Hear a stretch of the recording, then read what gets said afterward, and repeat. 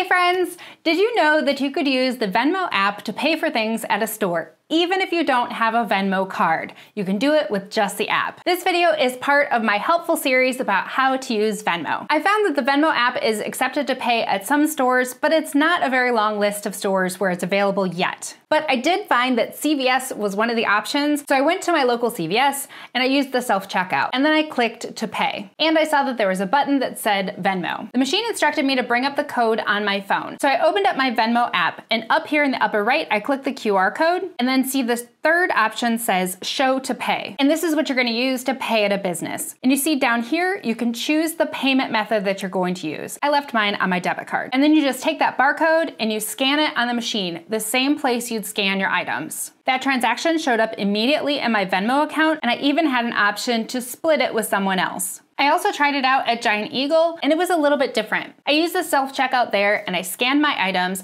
and I clicked Pay Now. And then I saw that there was an option that said QR code. So it didn't say Venmo, it just said QR code. After I chose that option, it told me to scan the barcode from my phone, so I did the same thing in Venmo, and I scanned it. If you've seen this option to pay in other places, I'd love to hear in the comments where you've used it. Next up, check out the rest of my helpful playlist about how to use Venmo. I'm gonna leave the link right here for you.